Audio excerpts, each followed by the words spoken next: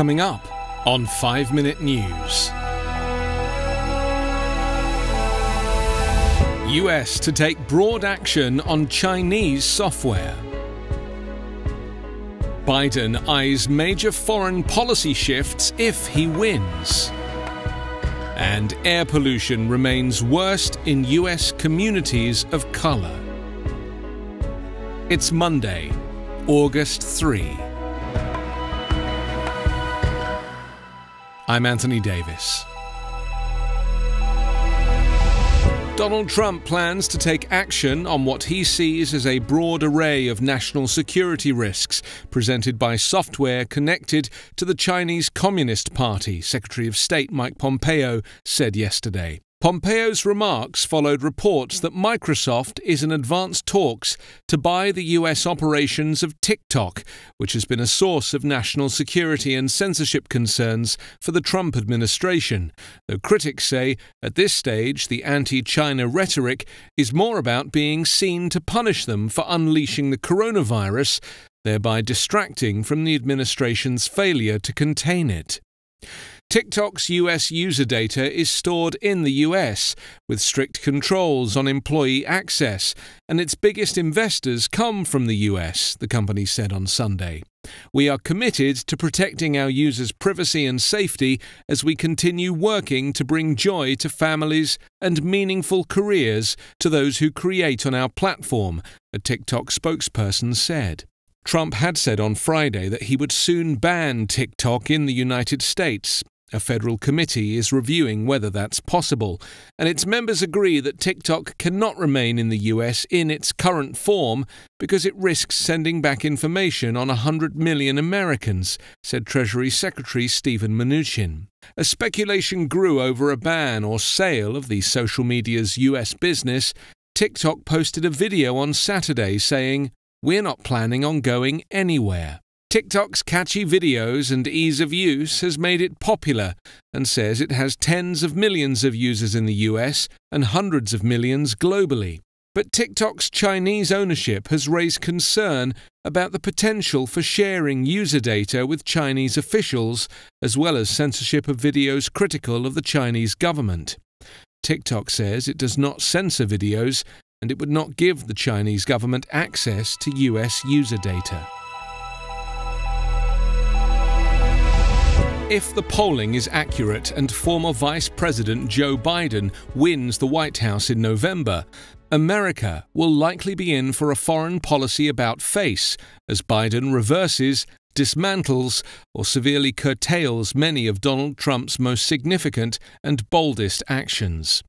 From the Middle East to Asia, Latin America to Africa and particularly Europe, and on issues including trade, terrorism, arms control and immigration, the presumptive Democratic nominee and his advisers have vowed to unleash a tsunami of change in how the US handles itself in the international arena. Historically, US foreign policy hasn't changed drastically as the presidency shifted between Democratic and Republican administrations.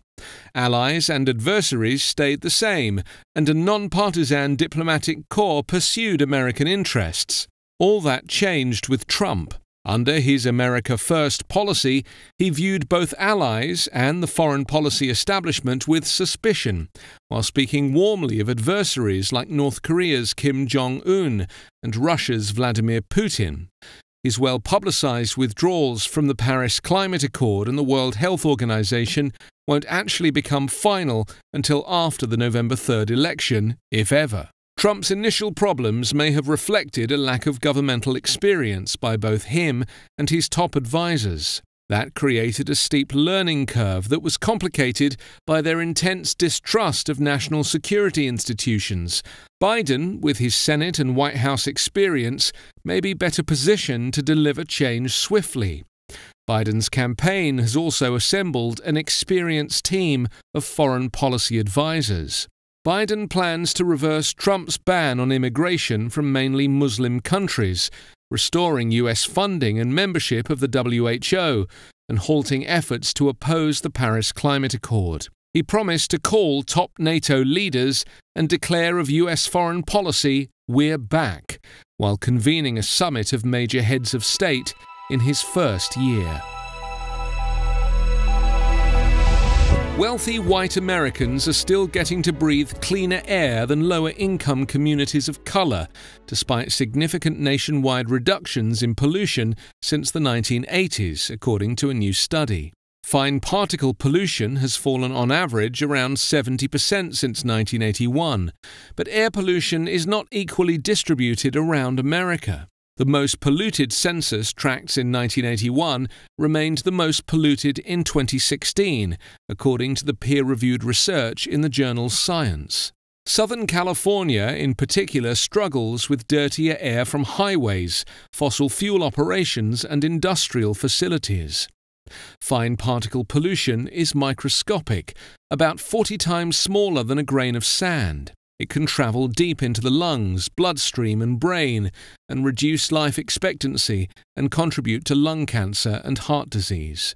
The vast majority of US census tracts saw little change in their pollution levels in comparison with the national average, with a few exceptions. The changes are likely from environmental regulations, declines in manufacturing, a reduction in coal use in some parts of the country, and a boom in natural gas fracking in others. You can subscribe to 5-Minute News on YouTube with your preferred podcast app. Ask your smart speaker or enable 5-Minute News as your Amazon Alexa flash briefing skill. Visit us online at 5minute.news.